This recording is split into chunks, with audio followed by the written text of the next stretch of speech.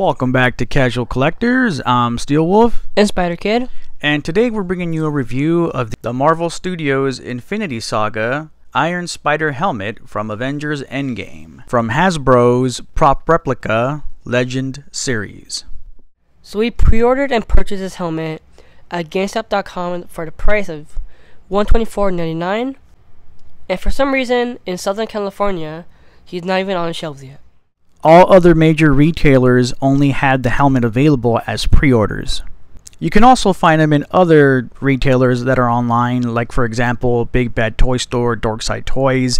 I'm pretty sure they have them in stock. I know that we checked Big Bad Toy Store and they had the helmet up for $129.99, so you can definitely pick them up from them or try to find them at a retailer.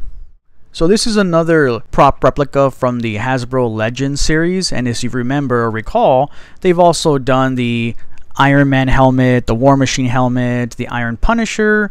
They've also done an Ant-Man, they've done a Black Panther, and they've also done the Infinity Gauntlet, Thor's Hammer, the Stormbreaker, and soon to be released the Nano Gauntlet, as well as the Eye of Agamotto. Enough with all the prices and numbers, let's go ahead and take a closer look at this box. Okay, so now looking at the box, we can see the front of the box shows a nice picture of the IronSpider helmet with Avengers Endgame and their nice little Infinity Saga logo. Now if we look to the side, we can see again the IronSpider helmet, but this time with the eyes glowing red. And if we look to the back, you can see another picture of the webhead helmet and then the inside of the helmet and what it looks like. And then we see this nice little light up feature with the eyes, which we'll get to that later.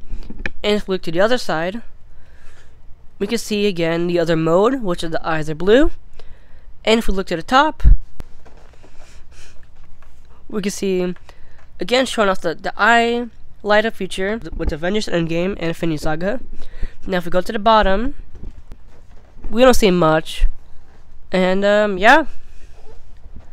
Alright, so with that all said, let's suit up. So besides the helmet, this is the other things that you get in the box. You have your instruction booklet, which basically shows you how to put the batteries in and how to adjust the helmet to your size. And then you also have some important battery information and also a smaller card that has Hasbro's address on there. Alright, so here's what you're going to find inside the booklet here. You're going to find instructions on how to open the compartment case for the batteries. You're going to see how to actually open the helmet itself to put it on. And you're going to see how to cycle through the different modes that the eyes have. And here we go, the IronSpider helmet out of the package. And right away, just wow. And let me tell you, this thing just looks way better in person than what this camera is doing justice to it. Because it is a lot more brighter red than what the camera is showing. Yeah, it just looks incredible. Very, very nice. As you can see too there, you can see all those sculpted lines for the webbing on the mask. That came out fantastic. And it looks like plating. It doesn't look like they're just, you know, line work for a costume. It's definitely plating, so it goes with the IronSpider theme. And it's not. It doesn't look plastic. Like, it looks like real metal, and it looks like all like nice together. Absolutely. I mean, this thing could have fooled me that it was plastic. I mean, it definitely has that metal look to it. The shine on it is gorgeous. Now let's go ahead and get some different angles here so you guys can see. Here you have it on the side there. Just again, looking absolutely amazing. Just all that line work looks really good. Although it looks like ours has a little scuff mark on it. Yeah, just like right there. Looks like it's a scuff. That's kind of disappointing, but you know what? Regardless, this thing just looks cool. Very, very cool. Here's what it looks like in the back, and the line sculpt is still going on there through the back and still looking amazing. I mean, there's not a lot to this helmet, you know, to go in and, you know, and describe a lot. It's just, but it just looks really good. Here we have the other side here, and again, looks just as good as the other side there. And what's pretty neat though is that right around here you have that whole little area for what looks like they made it for the ear there. So that's kind of like, you know, showing like where your ear would be, I guess, you know, but it just looks cool. And I like how like it's all like glossy, like it's like bright red, and I like how it looks like. For like, yeah, there's not much detail to it, but just a standalone, it is pretty cool. Yeah, it just, I think to sum up what Spider Kid's trying to say, it just looks badass. Those colors, I mean, that red is just so vibrant. Alright, let's turn them back around here and take a closer look at these lenses on the eyes here. Alright, so as you can see, we have kind of this like hexagonal pattern inside the eyes, and those are like painted a white color. But with the mask off, they're going to look white, but once you turn the mask on, you're going to see that they'll turn blue and then they'll go to a red. Then they vary from a lighter red to a lighter blue, darker, and whatnot. Now around the eyelids here though, this is all sculpted here, and they look like they're kind of like shutters that would help close the eye. Now unfortunately, the eyes do not move. Like, they don't blink, they don't squint, they don't do any of that. Which I think is kind of disappointing. Oh, absolutely. I mean, when I first saw this thing, I thought that the eyes were going to be able to blink on their own or something, but unfortunately they do not. All this mask really does, or I should say helmet really does, is just light up. But just to have it on your shelf, amazing. I mean, either way, it still looked pretty cool. Yeah, like I said, amazing. No pun intended, but amazing. Yeah, there's the other eye there on that side, and that looks just as good. I just really wish they would have incorporated that whole feature of the eyes being able to close and blink and whatnot. That might have been more expensive, but we saw that the Eye of Agamotto is able to open and close on its own with the push of a button, so why couldn't this thing do the same? Okay, let's go ahead and take a look on the inside of this helmet to see what it looks like here. So right away, you can see that they sculpted the inside of the mask. You have more of that lining. You have that kind of soft, rubbery padding right there for like the area where your forehead and your eyes and your nose is going to rest. That way it rests a little bit more comfortably. And again, I like the sculpting on the inside. It makes it look a little more cooler. Like that technology kind of like looking to it. Yeah, no, it definitely gives it the sense that it's some kind of robotic helmet, which is what the look that we're going for, you know? That's what it is. Yeah, exactly. So yeah, so to further elaborate on what Spider Kid was talking about, as you can see right there on the inside, they got all those cool little patterns, but they just look like a bunch of circuitry, you know, kind of things like that that were sculpted inside of that. There's that little groove right there for the ear to rest in, and at the very top there, that's where the top of your head would rest back there, and that's like a soft little like cloth padding that's supposed to kind of give you more comfort for the top of your head. And then you also have some more of that soft padding there on the back, which is going to sit right on the back of your head there towards the base of your neck. But that's what it looks like inside there. Now, to get this bad boy on, if it doesn't fit your head right away, you can always split this right here to kind of give you more of that leeway so that you can crack it open and then place your head inside. Just be careful though, because this stuff right here, it's like a soft cloth. There's something behind it which looks like it might be a plastic piece that's there, but in between, you can see it right there on the camera, right there in the middle there. You can see that there's two plastic bands, but that middle portion right there, that's basically cloth. So if you're not careful, you can probably just poke right through there and make a hole, which will definitely lose to the aesthetic of the helmet. But you know, you pull this guy back and you can even split it.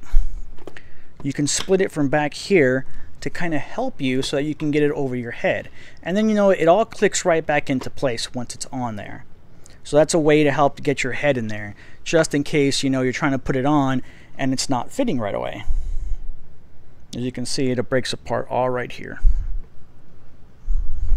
Now that we saw some details and close-ups of this guy, let's go ahead and figure out how to get these batteries in so that we can light it up and see how it looks. Alright, let's go ahead and start by popping off the lid here. Now the thing about it is that, if you ask me, they hit it very well, but it's right there on the top there. You kind of have to push downward and towards you, and it pops right open. And as you can see, there's a little battery compartment. Now we're going to use a Phillips to go ahead and unscrew it. Alright, now with that unscrewed, we're just going to pull the lid open. And as you can see there, boom, there we have the compartment for the battery. And as you can see, with the compartment of the battery open, we can see where we're going to put our AA at.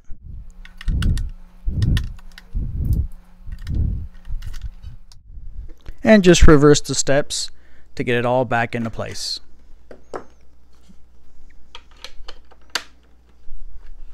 There we are. Alright, the batteries are in. We're going to go ahead and put this guy on and test to see how it fits. And we're going to go ahead and test those lights. But before we do that, I just want to do a close-up to show you guys where the button is to actually activate the lights. So let's take a look here. Alright, so if you see here, right where my thumb is, right there, that's the button that's going to activate the lights. Okay, it's right actually by the chin. So as you can see, there's the front of the mask there, or the helmet, and the button would sit right on the cheek there. Kind of close to the chin and in between the cheek. So here we have Spider Kid going to demonstrate on how to put on the IronSpider helmet. Now as you can see, for him it was very easy just to slide his head in there. He didn't have to pry it open or anything. Nope. Now, can you breathe in there pretty good? Is it hot in there, I bet? No? For me, it would get hot. I know with the other helmets, it got hot. Alright, so let's go ahead and have a turn. Let's see you turn. Turn, turn. Very nice on the side there. Very nice. Alright. Now, is it easy to access the button to turn it on? Yeah? Okay, cool. Now go ahead and talk so we can hear you. Testing. Alright, so you can still hear him pretty well in there. Alright, now I don't know if you guys see this, but in the camera here, I'm picking up right there where his mouth would be. It looks like there's a square piece right there that is sticking out for some reason. I don't know if they did that intentionally so that sound can travel through, or maybe so that he can breathe easier. I don't know which is which, but that definitely is kind of sticking out right now like a sore thumb. Alright, so let's go ahead and show you guys some shots of me with this thing on. Okay, so here's Steelwolf. He's gonna try it on now.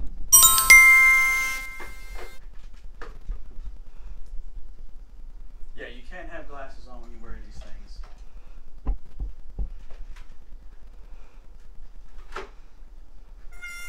Alright, so for me it's a little difficult to get my big head in here.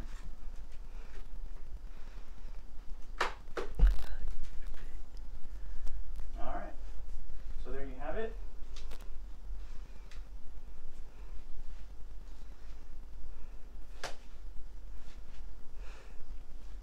And I'll tell you this much, it's a little hard to see. I mean, right now I have the light on in here, but it's definitely a little bit difficult to see. If you're claustrophobic, this ain't gonna work for you. It can get a little hot in here, but it feels good. It doesn't feel loose. It feels good on my head. I don't feel like it's gonna go anywhere. It feels really good. It feels nice and secure, that's for sure.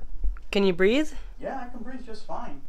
So this is what it would look like on a adult head. Alright, so we're going to go ahead and show you guys what this helmet looks like with the light feature turned on. So we're going to go ahead and dim these lights so it will get a little dark. And that looks really cool. That looks very cool. Can you see through that right now? Or is it a little hard to see? A little hard. A little hard? Alright, let's go ahead and cycle to the next. And that I couldn't really tell much of a change on the camera, but if you're looking at it in person, it definitely looks like it went a little lighter. So it's not as bright. Just lowered the brightness a little bit. Okay, go to the next one. And that was even a little more dimmer. That's the red setting now, the instant kill mode, and that looks cool. That looks very cool. It almost looks like the Red Hood almost. Very cool. Alright, cycle to the next one. And again, you can't really tell on the camera here, but in real person here, it definitely got a little dimmer. And this one should do it the same, go a little more dimmer. And that is your off mode right there.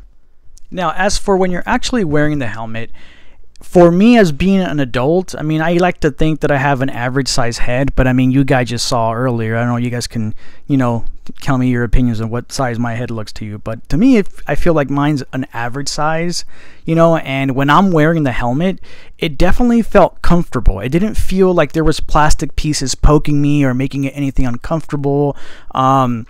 I didn't really feel the padding, but I guess that's what it's supposed to do. You're not supposed to feel it. It's just there for extra cushion, you know.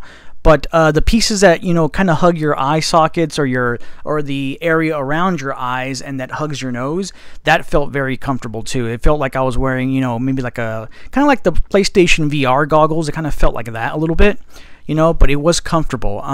The downside though, that at least for me, I tend to get very hot easily, and in that helmet the temperature was rising. I was starting to get very warm in there, you know, so maybe if they could have incorporated some vents or something, but that might take from the aesthetic, I don't know.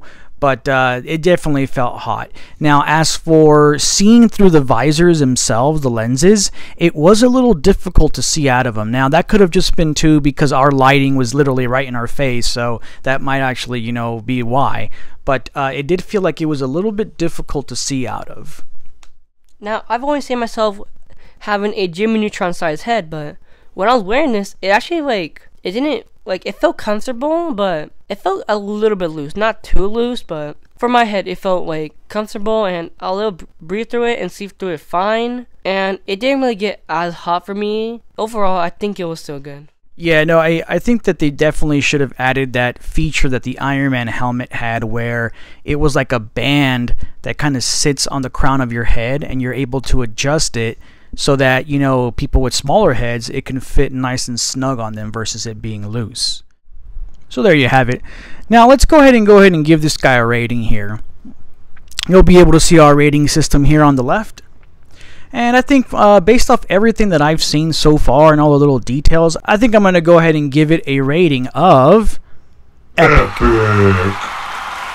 Now, the reason why I'm giving it an epic rating is because it looks absolutely amazing. I mean, it should have been legendary, honestly, but the reason why it got bumped down a peg is because I think that for the price point of $124 plus tax, they could have incorporated the eye movements, you know, let us get the squinting motions, you know, the wide-eyed expression. Now, mind you, maybe we won't be able to control it. They could have it like on a cycle, you know, but I think that they could have worked that in there, you know, and still keep it at $124. I mean, look at the upcoming release of the Eye of Agamotto from this same Legend line. On the Eye of Agamotto, it's able to actually open and close to reveal the gem and then hide the gem. And then you can even take the gem out and yes, it lights up and everything. So, and that's only $50. So I think that for $124, they could have incorporated some kind of mechanism to allow us to change the eyes. Heck, even give us the ability to just push a button on the side of the head to close or make the eyelids squint, kind of like what they did with the Black Panther helmet. On that helmet, you were able to push a button and the eyelid visors would be able to swoosh upwards so that you can actually see your eyes, just like in the movie. But, you know, they didn't do any of that. All they did was just give us lights. Now, another thing that I really like about this thing is that it is very, very movie accurate. I mean, this thing looks like it was ripped out of the film itself, you know. We had to even go back and confirm all that if there was any kind of texture details that they missed on the helmet itself. But no, after looking back at Endgame and getting close-ups of it, you know, we didn't see any noticeable textures that were added to the helmet. So what you see here is basically what Peter Parker wore in the film. But yes, so the lack of, you know, the eyes not moving, you know, I think that was my biggest, you know, problem with this, was I really wish they would have incorporated that. You know, I don't know what else they could have added to it. I mean, I don't really care for the sounds. I mean, I guess we could have had some Peter Parker quotes, but that kind of feels way too, like, you know, I don't know. It feels like those masks that you see on the toy aisle, you know, that's aimed for younger kids. I feel like that's what it's aimed for if you add like little voiceovers or quotes and stuff like that. Maybe they could have added some web, you know, sound effects, but again, it kind of feels like it would just be too kiddish, you know, and not necessarily collectible wise. I don't know, but that's just my opinion. I do think they should have given it though some kind of feature, like how the Iron Man helmet had, where you can pull off the visor, you know, and it makes, like, you know, those mechanical sounds, you know, something like that. I think would have been cool. Maybe not necessarily to pull the whole faceplate off, but at least, like, for example, the battery compartment spot. I think that would have been cool. They would have added sound effects that when you pull the battery compartment off, you know, it'll make some kind of like mechanism sounds, you know, electronics or whatnot, you know, something like that. Or heck, even giving us like a little button to push and we can hear, you know, the little AI voice that talks to Peter Parker or something. I don't know. I'm just kind of fishing here, but I just wish that they would have given us more than what they gave us. But again, don't get me wrong. It is awesome, especially once you have it in person in your hands, and heck, even wearing it, it is awesome. So the rating I would give it would be epic. The reason why is because, well, I wish the eyes would move, and overall I think the main problem with it, which what I'm saying now may only work for the Homecoming one, but I think some of it should have been like cloth, like an actual like mask, but it's more movie accurate because it's more of a helmet than a mask. But other than that, at least for the sound, when you put it on insta-kill, you would hear Karen say insta-kill like it does in the movies. Activating instant kill. And again, I would wish that the eyes would move. Another one I would wish they did, I wish that they would give you that option to have the eyes have their own certain pattern. So kind of like how the Avengers Campus goggles are, to where you could put a certain pattern, so it will follow that pattern. So like red to blue, and then something like that. So Spider Kid has something for his custom corner today. Let's see what he has for ideas for this helmet. So you can do two customs. One will be to make it more of a battle damage type mask or helmet, whatever you want to call it, and just like some scars and something like that. And another one you can do is to have it to where it looks like a little more of a brighter kind of color to match the comic book and the overall movie look to it. And that'll do it for Spider Kid's Custom Corner. Alright, casual collectors, that's going to do it for our review on the Hasbro Prop Replica Legend Series IronSpider helmet from the films Infinity War and Endgame. So till next time, I'm Steel Wolf. And Spider Kid. Continue collecting, and remember, stay casual.